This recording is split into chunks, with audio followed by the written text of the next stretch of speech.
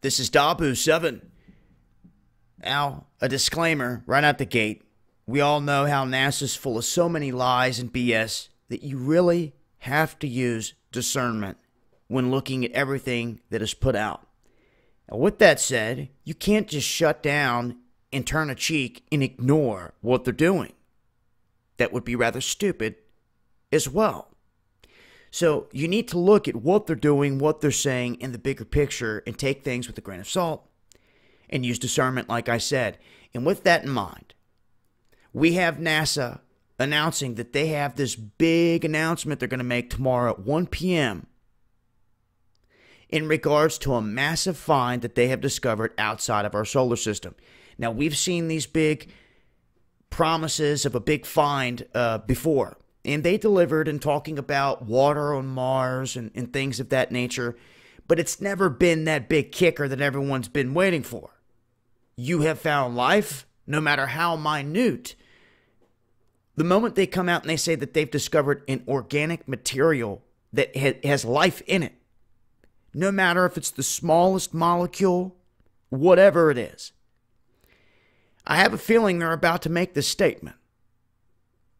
They're saying thus far that they have found evidence of an organic material on the dwarf planet of Ceres.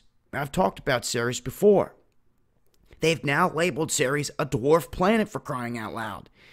This was supposed to be this massive asteroid that they were going in to land on and all this other stuff.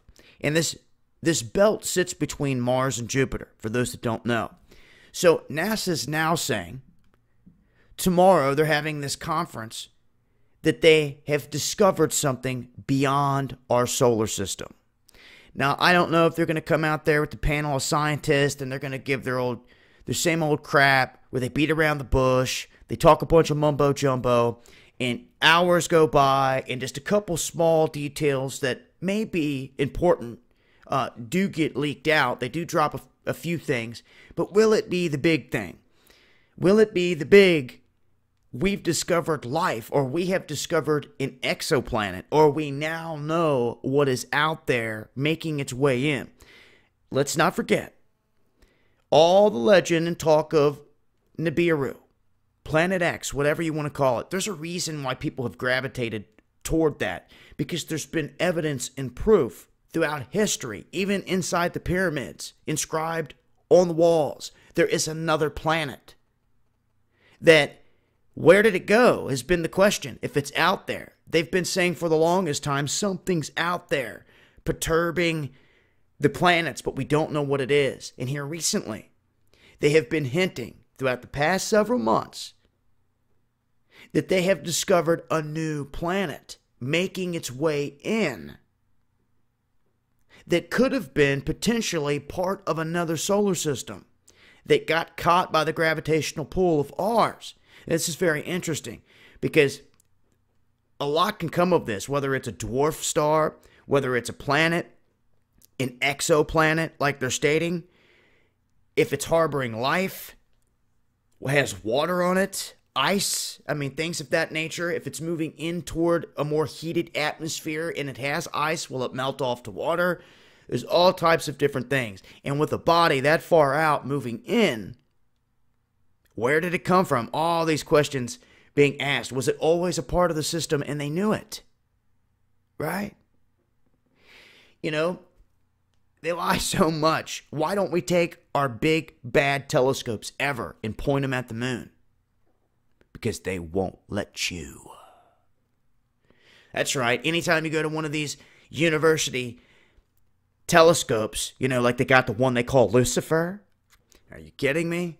But they will not allow students to look at the moon on a normal basis, because if that was the case, we would have killer footage. You would be seeing things left and right. And I can't help but think this is going to be one of the things down the road that I make a move toward. Since no one else wants to do it, since they won't allow us to do it the way that we need it, I think what is needed is a badass telescope.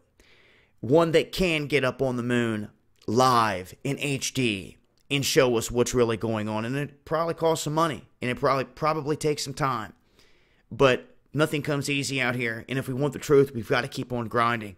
I know Dark Sky's got an observatory and stuff set up out there in Arizona and Kingman. He zooms into the moon and other things out there.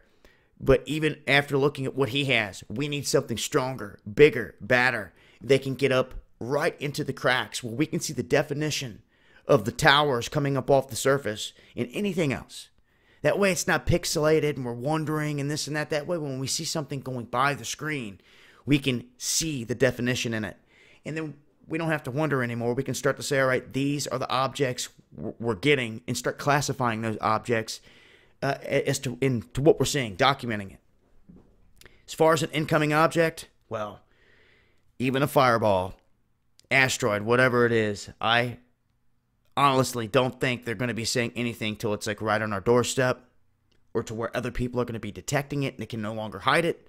And that may be what's happening here, but could be wrong. Could be something else. It could be totally stupid coming from NASA, or it could be huge. Just going to have to wait and see. 1 o'clock tomorrow, I'm going to be streaming on Dabu 777 live. I'm going to try to cover that and the conference over there live while it's happening. I'm going to be covering a lot of things live over there, so make sure you're subscribed to that channel, Dabu 777. I have a new feed up here shortly over there for the rest of the day. And until next time, this has been Dabu 7. Much love, guys. And eyes to the skies.